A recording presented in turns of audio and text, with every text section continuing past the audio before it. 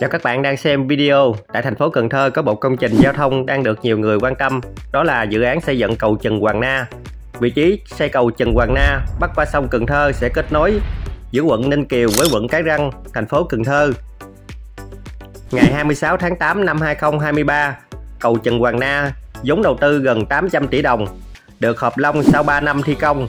Đoạn dầm thép dài 53 m, nặng 150 tấn, được đơn vị thi công dùng 2 cần cẩu 150 và 200 tấn cùng xà lan 2.000 tấn. Vận chuyển đến lắp đặt vào nhịp giữa cầu Trần Hoàng Na hướng về phía thượng lưu. Ngày 15 và ngày 16 tháng 9 tới đây, nhà thầu sẽ tiếp tục hợp long đoạn vòm thép hình chữ X trọng lượng 300 tấn vào giữa cầu. Sau khi cân chỉnh cố định, ngày 19 và ngày 20 tháng 9, nhà thầu sẽ lắp dầm cọc dài 53 m, nặng 150 tấn còn lại của cầu ở phía hạ lưu. Cầu Trần Hoàng Na là gói thầu thuộc dự án phát triển thành phố Cần Thơ và tăng cường khả năng thích ứng của đô thị do Ban Quản lý Dự án ODA Cần Thơ làm chủ đầu tư. Qua nhiều lần trễ tiến độ, đến nay dự án đang chuẩn bị về đích.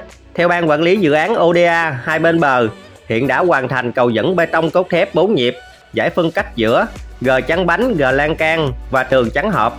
Phần cầu chính nhập thép từ nhà máy 100% khối lượng, thi công đúc bản mặt cầu chính 209 trên 372 tấm.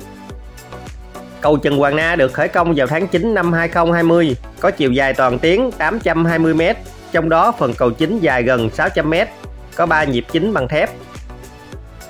Cầu Trần Hoàng Na bắc qua sông Cần Thơ nối quận Ninh Kiều với quận Cái Răng. Đây là công trình giao thông cấp 1, quy mô 4 làn xe, rộng 23 m.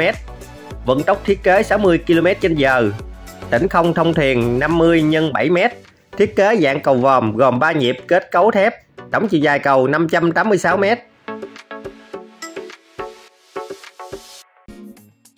Sau khi hoàn thành, cầu Trần Hoàng Na sẽ góp phần giải quyết tốt nhiệm vụ kết nối giao thông đô thị giữa quốc lộ 1 và các tuyến đường trung tâm, giảm tải lưu lượng xe đi qua các tuyến đường lớn của thành phố Cần Thơ, góp phần giảm ách tắc giao thông vào giờ cao điểm.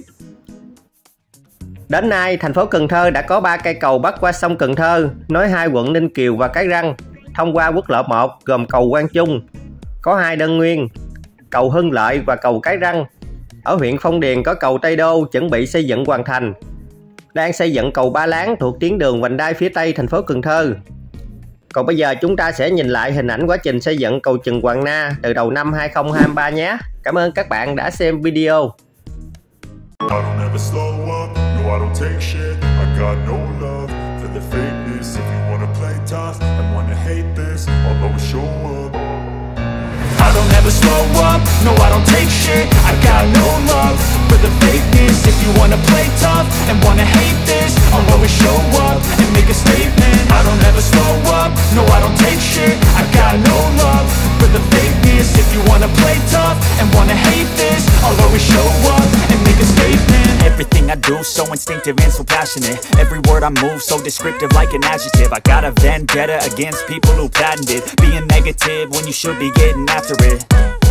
I got facts over tracks, this and that. Spitting slow, spitting fast. I could roast, I could gas. Think I'm okay at last, but I don't know if that can erase all the past. And the pettiness, a reflection of the emptiness. Hilarious, you think you're worth my time, you're delirious. Mysterious, because you hide behind a fake exterior. Inferior, you know I'll always be a bit superior. Get off of me, this ain't no humble brag. I want you to hear words, you can say them back. I want you to feel free from the chains at last, and to believe in what you got, it was built to last, yeah.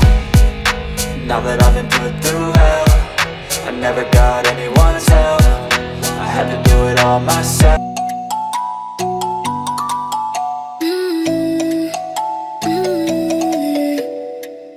All the crazy shit I did tonight, those would be the best memories.